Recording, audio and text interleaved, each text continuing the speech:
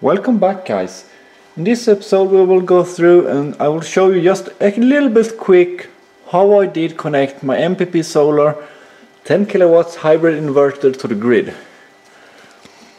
So basically you have the cable here. It's a little bit dark, that goes into this three-phase universal plug.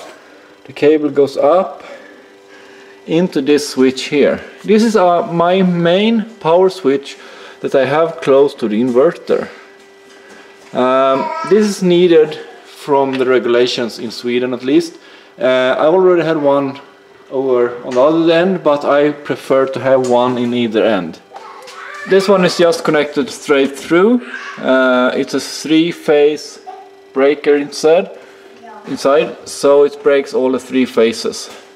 So let's take a deeper look at the central itself and how that's connected. So basically what you see here, here's the incoming line from the power grid, or almost from the power grid. It actually comes from my distribution pole and into my garage. And this is just to connect this big fat wire with my box up here. So if we take a look at the box, it's a rather simple box, and this is only for the power from my garage.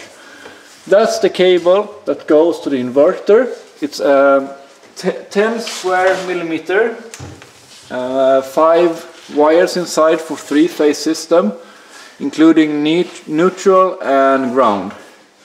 So basically what we have inside here, you have the main breaker for this building itself, and that will also break the power from the inverter to the grid.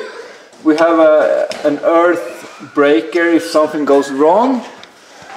And here's my main switches for the garage itself. And this breaker here, 16 amp, 3-phase, is for the inverter.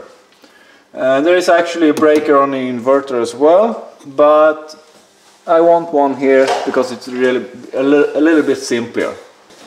They do recommend 20 amp, but I'm not going to run 20 amp through it. I'm only going to run 16 amp because that's what I have fused in my main incoming, and that's what I'm allowed to put back into the grid as well.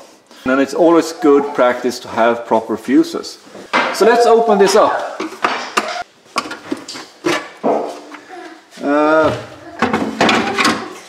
Beware of that this is live fed at the moment, so there is power in this box here, so I do not suggest to touch anything. It's really important to know what you are doing before doing this. So basically you have the power line coming from the inverter in here, 10 millimeter, going into the fuses. Those fuses are just tied directly to the rest of this grid. So, I mean, that's basically it when you have a grid tie inverter. There is nothing really special, especially not in Sweden.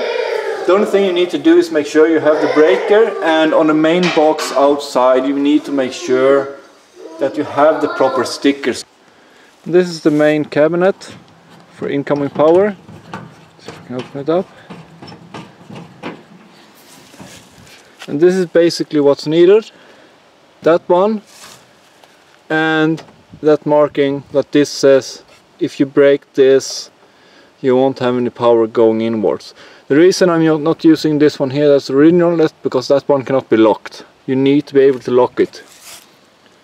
So that's basically it. You don't need anything else. That sign, the lockable switch. That should conclude it for today. I have another extra meter actually, because that's one I can read off Modbus from my computer. And that's the original one. Thank you, please subscribe, and I talk to you later. Bye.